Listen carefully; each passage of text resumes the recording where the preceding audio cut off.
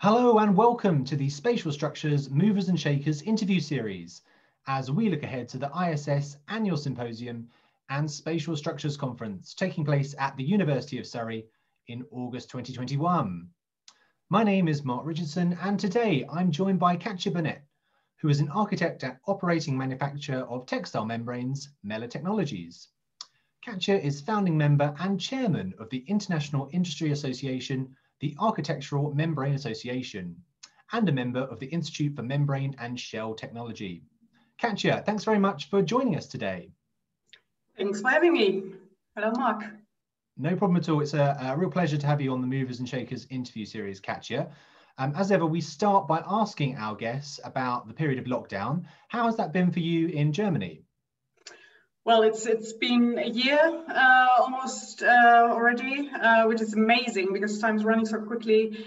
And well, school of our kids stopped last year mid-March, and that was the time when I started working from home, which is well, it's good on the one hand because the work is much more conceptual and sometimes quieter, which is good. But obviously, at some other point, it's just like, you know, I miss my colleagues, I miss production, and I miss the proximity to the weaving looms, to the sound of the production, and to the actual material. Because what I have here is just what, you know, anybody can have in the world, like samples of all membranes. But it's so much different to have the real, you know, like 2,000 meters, running meters of a type 5 or type 4 membrane, and this is something like completely different to an A4 sample, which you usually got. So this is something which I miss, but it's quite good as well because we are lucky. We are 6 of us, so we are none of us getting lonely. And we got a quite interesting co-working space, not only with my husband, but with my kids as well. So at times we meet at the coffee or tea break, whatever, and exchange ideas. And sometimes it's quite fruitful, this atmosphere. It's much, you know, it's all that much different from what I usually do in the office. So, well, I'm really looking forward to seeing my colleagues again, but this is fine here as well. And we're looking forward to the spring and, well, it's all getting better soon, I hope. Absolutely. Well, thanks for that, Katja, and good to see some positives in a very challenging sort of situation. Now, as we mentioned, you work for textile membranes manufacturer Mehler Technologies. Perhaps you could tell us a bit more about this organization. Well, it's basically a company. It's a quite old company. It was founded in 1837. Which is quite long ago already. So that was a weaving company in the middle of Germany, Fulda, founded by Valentin Mehler. And for the 100th birthday present, they, so to say, gave a wonderful brand, which is Valmex. That's a brand for the architectural fabrics. And we're still using those fabrics to date. Of course, at the beginning, it was not like, you know, the coated membranes that we use now for textile architecture. At the beginning, it was more like tablecloth or coated fabrics for raincoats, these sorts of things. But very soon it developed further and the looms went bigger and wider. So that I think starting in the 1950s already, we had these vinyl coated PVC coated polyester fabrics, which were then used very early by Fryotte as well for some of these early projects, like the one in Bad Hersfeld. It's kind of a convertible roof, and then there was some other project in for a company in Germany, Wilkan, very similar to the institute in Stuttgart. So very early there was a cooperation between the team of Fryotte himself and Mehler Technologies, or Mehler as the company was then called, and it was a pioneering time of the age of a new age of textile architecture. And of course, I was not part of that time in the 1950s. I joined Mehler just a bit later. But I really think that made us some sort of experts in textile architecture, and we still try to to do these beautiful projects. And I'm obviously working in the most wonderful department of Mehler Technologies for tensile architecture. Altogether, we are doing more than 50 million square meters of coated fabrics, which are, of course, not all these beautiful tensile architecture projects. It's mostly, well, honestly, it's mostly truck tarpaulins and 10 fabrics and all these sorts of things. But, well, for me, it's always the best bit to have these tensile architecture projects. And of course, the project business is something completely different from what we have, my colleagues have when selling a truck tarpaulin, for example. It's obvious. So, but my job is very, very close to the designers, very close to the ones actually using our fabrics. And I always interlink the users, so to say, the market, with our research and development team, the people who actually do and develop the fabrics, and the people who are standing at the looms, who are standing at the coding machines. And at the end, you know, like in the most exciting projects, we got a product at the end which is just amazingly suitable for this specific project. This is something which happens in tensile architecture, but the daily business, especially of my colleagues, is something completely different.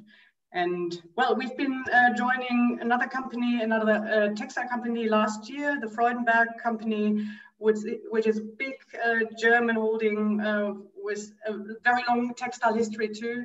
So I haven't met any of these Freudenberg people in person because of the lockdown all this year. But I'm really happy about being part of this Freudenberg company, because their slogan is innovating together. And this is what I try to push in my daily work, innovating and you know, producing new materials which are suitable for the projects of today. And well, I'm an enthusiast about tensile architecture, and the people who know me know that I'm always like exploding because of all this admiration of the old textile architecture project and of the new ones. And I'm really happy to work in this company, and especially in this area of tensile architecture. Amazing, thanks Katja. It sounds like a very vibrant working atmosphere, and it sounds like there's a lot of exciting things going on. Perhaps to that, could you tell us about a particularly memorable project you have worked on at Mehler? Well, there is a project which is almost as old as me. It doesn't live in the original state anymore, like I am, but it's a grandstand canopy in Elspe. It's a very small town in Germany, and it was installed in '78. So that was when I was in the kindergarten, and then it lasted very, very long. So it was a type 5 membrane. It was only taken down 2015 in order to be replaced by exactly the same material, a type 5 membrane, a couple of years ago.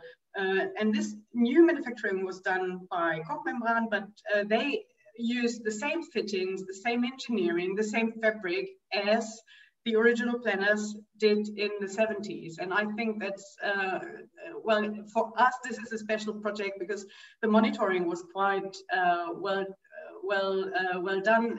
Starting from right from the start was, there was the Aachen University supervising the actual production of this type 5 membrane. And then there was a monitoring every other year, which proved that the tensile stresses in the membrane were actually quite good till the end, and it was not torn down because it was in danger of falling down, or anybody was in harm of, like, you know, no people had to be afraid of having a tensile fabric falling on their heads. It was just the color, which was, of course, not that beautiful anymore as it was in the 1970s. So they took this type 5 membrane down, and we had a quite good monitoring about the weather in the meantime, about the tensile stresses and all these parameters. And we were quite amazed ourselves finding out in 2015 that the loss of tensile strength was actually not really big, and considering the safety factors that we usually have in tensile architecture structures. It was quite good. And, you know, this probably doesn't only happen to our fabrics. It's just to prove to everybody that these fabrics, even if they are from the 1970s, are meant to last like forever, you know, and obviously today we got much more options to safeguard the fabric. So I'm pretty optimistic that the projects of today will even last longer than 37 years. So there's a bright future to come, and I'm looking forward to more of these sorts of projects. Sounds great, yeah, and amazing to hear about the durability and longevity of the project you described there. Thanks for that, Katja. So we'll now move on to the middle section of our interview, which is entitled Your Space, Your Structure. So at this point, I hand over to Katja, who'll be presenting for a period of time on a spatial structures topic of personal interest to her. So over to you, Katja. Thank you very much. And although this section is called My Structure, My Space, I chose to make it more an appeal, to make it more a petition to everybody watching this, everybody involved in tensile architecture and everybody not yet involved in tensile architecture. So I think it is time to rethink about form finding, not the way we were thinking about it all the time, all the last 50 years, so to say. I think we need to rethink about this. And this is a mission I've been following for the last more than 20 years. I am in tensile architecture. I started with GMP architects in 1999 with my first textile project, the Olympic Stadium in Berlin. And at first I thought it was the mission of surrendering the right angle and telling everybody how beautiful these cell shapes can be. But in the meantime, I think it's much more, and my mission, so to say, widened to some other aspects. And all I try to do is convey my enthusiasm about tensile architecture. In my case, it's actually textile architecture. So I'm always having fabrics in the structures. So it's textile architecture. I'm standing here on the roof of the Commerzbank Arena in Frankfurt. That's the World Cup arena for the FIFA World Cup in 2006 in Germany. And that was, so to say, my roof, which I was doing when I was still with GMP architects. After the roof in Olympic Stadium in Berlin, I did this one. And I think it's just amazing how you can stand on a fabric which is just a millimeter thick and then like walk on it like you walk on clouds. And I just love this feeling. And what I try along the fact that, you know, I try to convince architects to surrender the right angle, to have to be confident enough to stand on these sorts of membrane, to think that they last a very, very long time. And what I think is exciting as well in our field of work is that we are very, very close to the joint of architecture and structural engineering. It's probably the closest you can get. And yeah, that's what I love about this particular job. And it's not only the enthusiasm, it's about training our brains, about making these two opposing sides work together. The one is the creative side, which is probably, for me as an architect, is probably a bit, well, I'm more on this colorful sort of thing.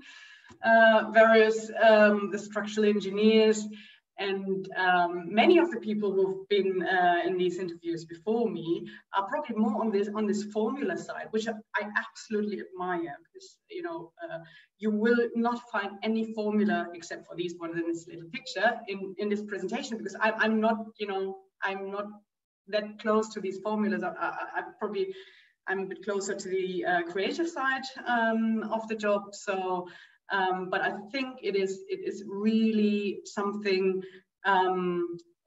which is, it's a wonderful job to make these opposing sides cooperate. And if you succeed on your own brain scope, then the next level is to cooperate with the structural engineer. And we are actually already on this next level because we already learned how to cooperate. In textile architecture, we already have the daily life of talking to structural engineers who do some specifications for specific projects, which are then, well, hopefully replied for by the coating industries, or or some other levels we are striving for, but still we are already on a very high level, I'd say, when it comes to the cooperation, not only between the two sides of the brain, but as well between the cooperation between architects and structural engineers. But it's only thinking outside the box, or thinking or surrendering the right angle.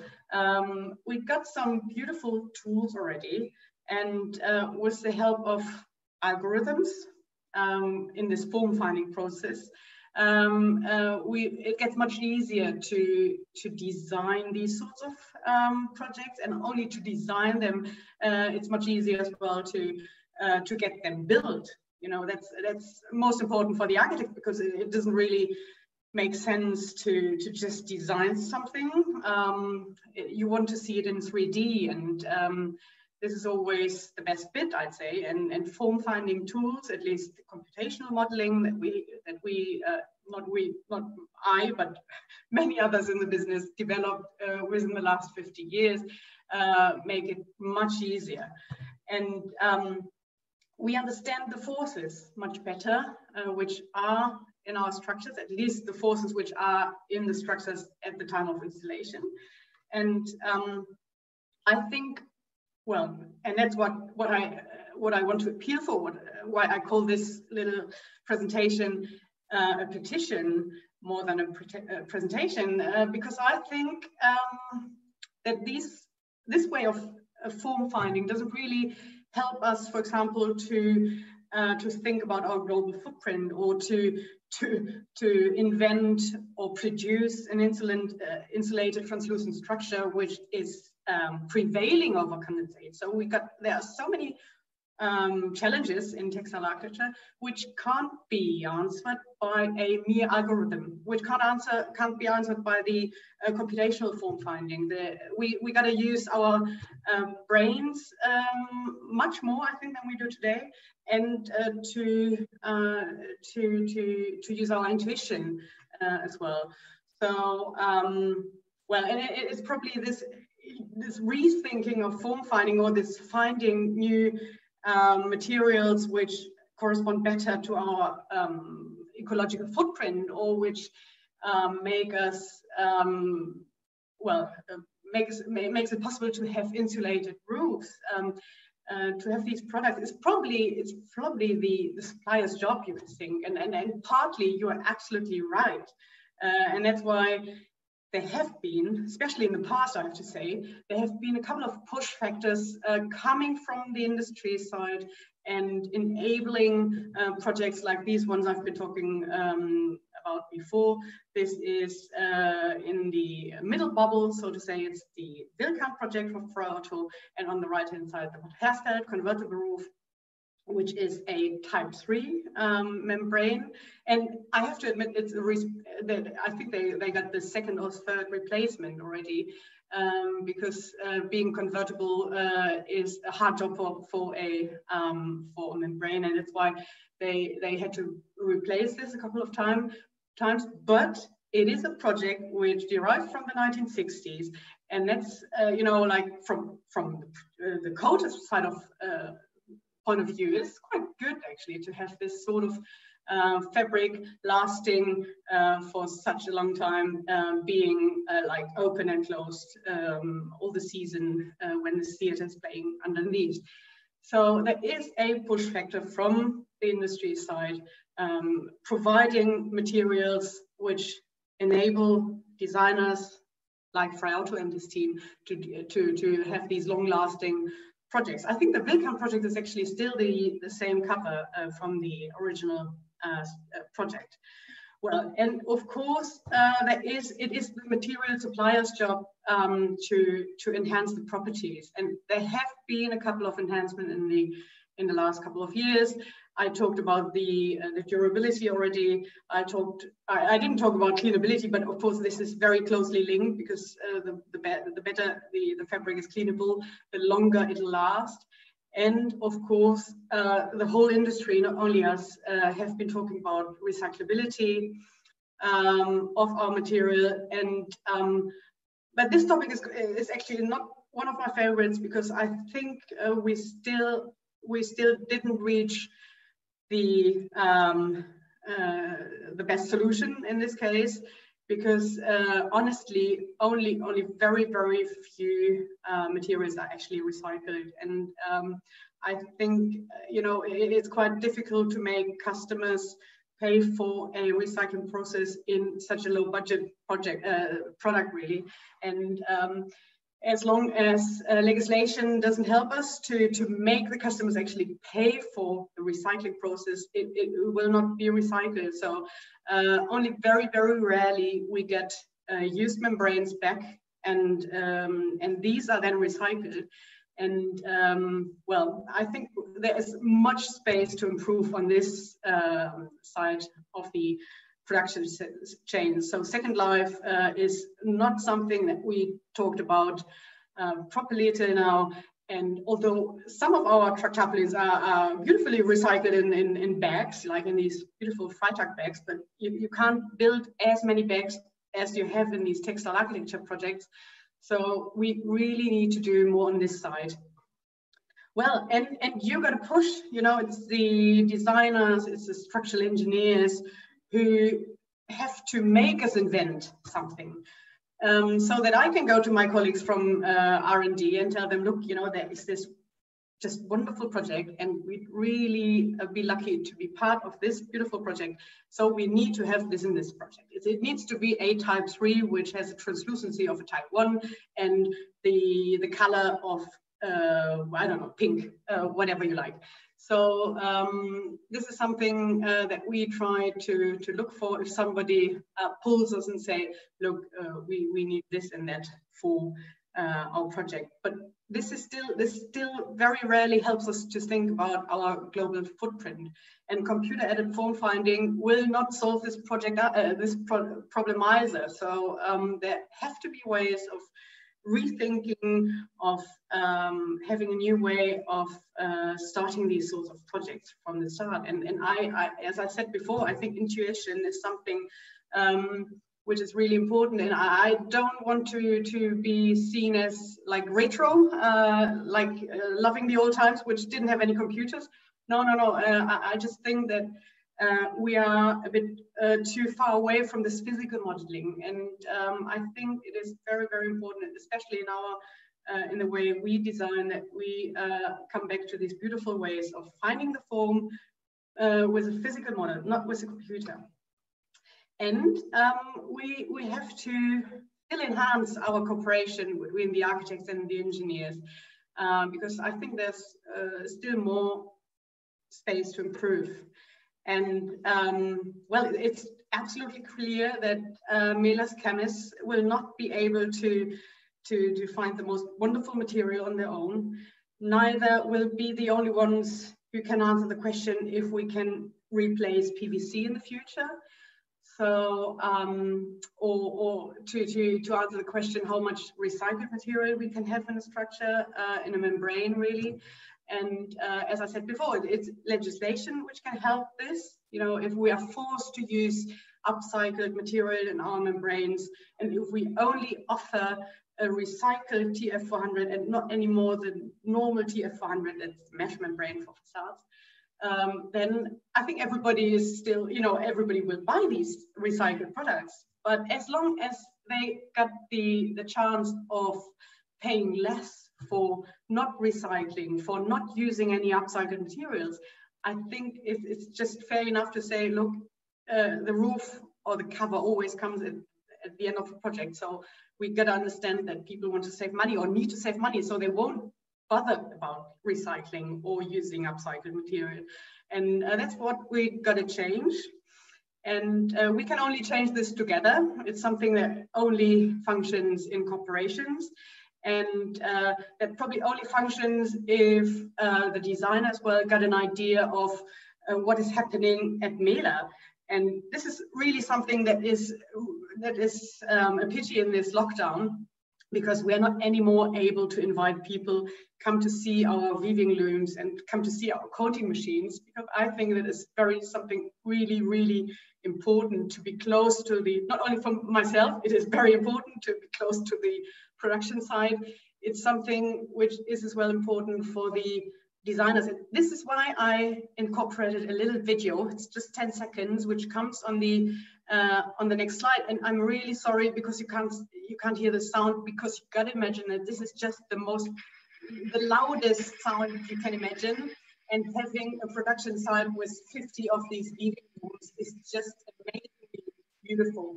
You know, although it's loud, it's just wonderful because it's so close to the actual the actual production, really. And I know it's very far away from these formulas, but I'm really convinced that sometimes you need to come back to the roots, look at a weaving loom and see what's happening there, you know, and that enables you to fly high and design the most beautiful structures. And then, you know, the structural engineer can like calculate that it works, and you know, at the end it's a beautiful cooperation product, which is seen like the Olympic Stadium in Munich, for example. But every now and then you need your intuition, you need to come back, see a weaving loom in order to be able to fly high and make these beautiful projects.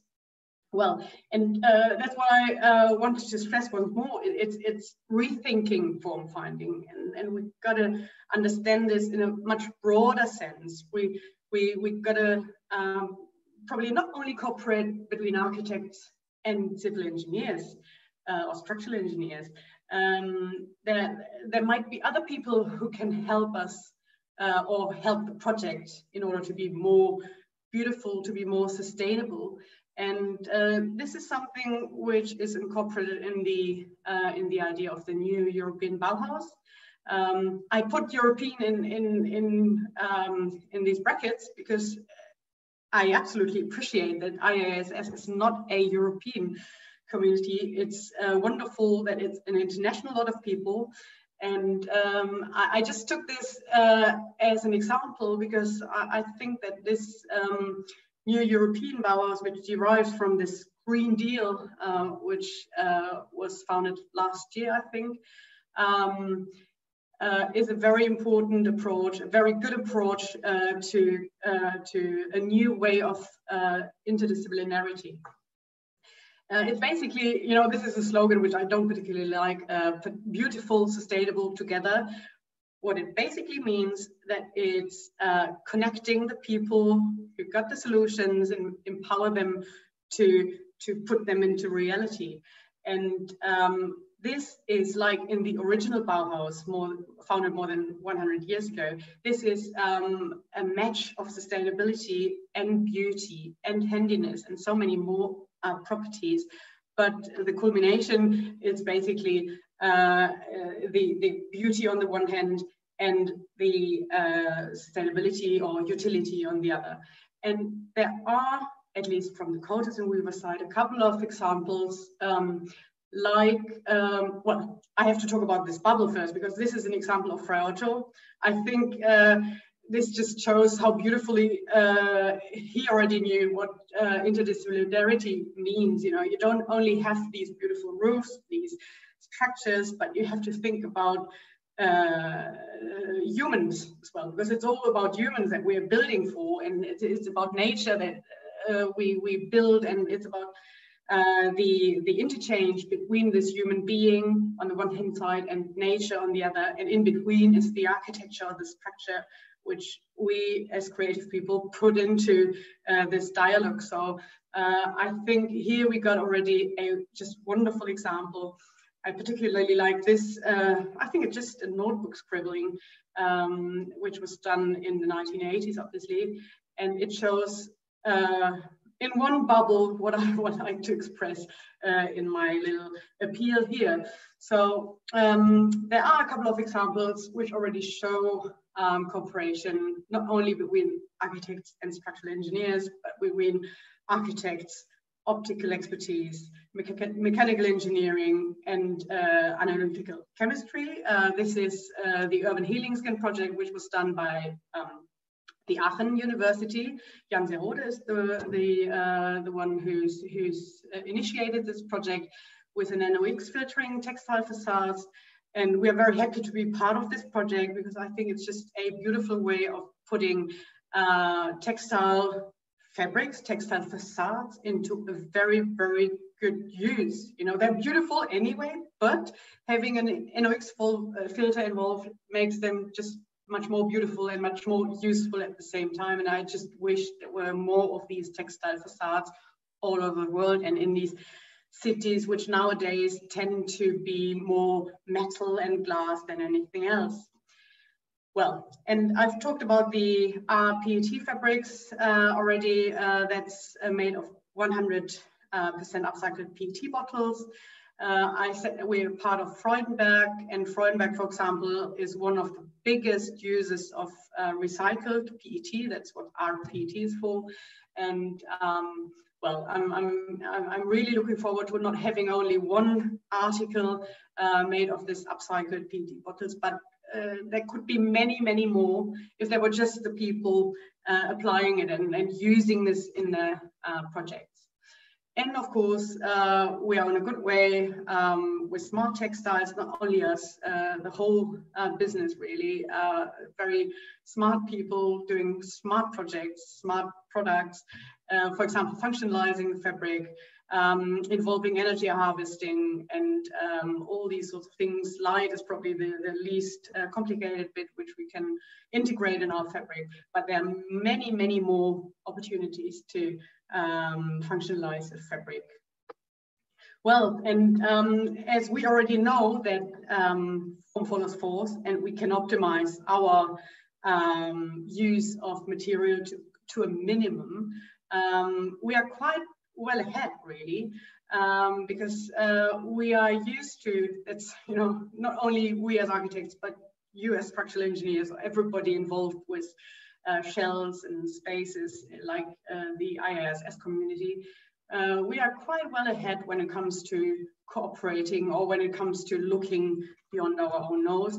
And I think we just need to keep on cooperating. We just need to keep on talking to another, and you just need to pull us as a coating and weaving company and tell us, look, you know, I need this specific project, I need this specific material, and you got to do it within a year, in a month or 3 months or so.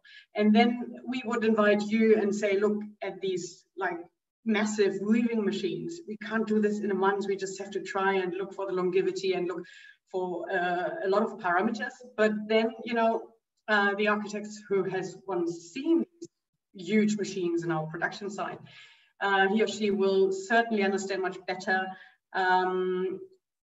that it's not that difficult or that easy in this case to develop something on a very short-hand basis. So it's very important to remember that the development of a new product is something which takes some time, but of course we love to be pushed by these innovative things, by these innovative projects.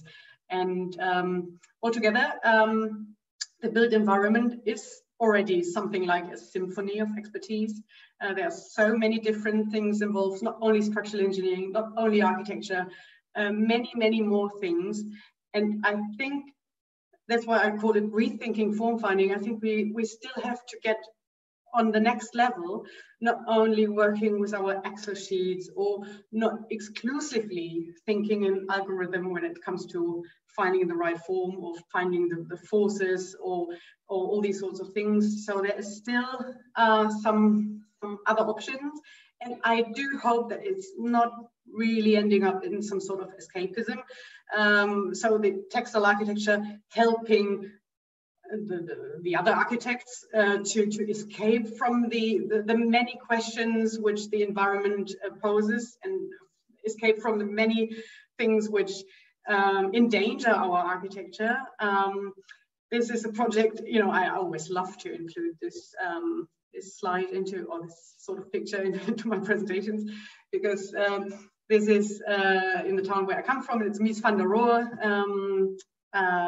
villa from the 1920s, and it was, for one exhibition, it was covered in a pneumatic, in a tent, so to say. And it was an artist's work, Reciprocal, House Reciprocal, and they wanted to show that, there doesn't always need to be a connection between the environment and the people living in the architecture, living in the houses. It's sometimes probably better to escape and to have your own environment for yourself. But I think, and that's what I try to appeal for, it's not the last solution. It's probably, it's obviously not the best solution either. It's just very, very important that we keep on cooperating, and that we keep on rethinking about our form finding, that we keep on looking beyond our own nose. And this is simply done among us. This will hopefully develop in Guildford this summer, if we all meet again in person. It hopefully even works on a digital level now that we are also practice. But yeah, we still, all of us have continuously to leave our comfort zones. And I'm really looking forward to doing this together with all of you, not only in Guildford for the IASS symposium, but in the future with the next textile projects. Thank you very much. That was it. Katja, thank you very much for your presentation there, covering, among other things, membrane structures and the idea of rethinking form finding. Very interesting and very insightful presentation. Thank you very much for that. We're now going to move to the final section of our interview, which looks towards the future of spatial structures, and indeed the 2021 conference, where the key theme of the conference is inspiring the next generation. What advice would you offer, Katja, to aspiring engineers and architects looking to enter the field of spatial structures? Well, I'd advise them to visit us, to visit weaving production site and see the weaving looms, and particularly hear them, and then see these huge coding machines. That really helps architects and engineers to get a closer grasp of what it actually means, not only applying fabrics for tensile structures, but as well to produce them. And I think it's much more important to have not only the A4 sample to look at it and feel it. Feeling is so important, but still looking at the weaving machine and seeing how it works is something definitely important. Agreed. Thank you. And this is an invitation, so to say. Everybody interested in seeing these sorts of things can contact me and come to Mehler and see these. Sounds brilliant. Yeah, excellent. I hope our viewers take you up on that in the future. And we've obviously already sort of alluded to this, but what do you think are the most pressing challenges in the field of spatial structures, and with respect to some of the current global challenges? Yeah, I talked before that I think that we have to look at this environmental aspect, and that's why I called it rethinking about form finding, because it's not only about architecture on the one hand, structural engineering on the one hand, on the other hand, and this beautiful forms in between. It's about our footprint. It's about using more recycled materials, probably changing legislation so everybody is forced to use these and forced to recycle at the end. So it doesn't make sense to only talk about recycling. We, on the coaters and weavers side, we got to do much more in this direction, and hopefully the community of tensile architecture people will help us to go in this direction. Thank you very much for that, Katja, and thank you indeed for joining us on the Movers and Shakers interview series. It was fantastic to speak to you today and get an insight into your ongoing work. For those watching our YouTube interview series, a reminder that registration for the 2021 conference is now open. Do head to the 2021 conference for more information. The website has all of the facts there. And a reminder to those watching our series, please do like, share and comment on our interviews. We welcome all of your ideas and feedback. But for now, Katja, thank you once again for joining us today, and hopefully we'll have an opportunity to catch up with you again as we move closer to the 2021 conference. But looking forward to that. Yeah, thank you very much for having me. No problem at all. See you very soon. Bye for now. Bye, Mark.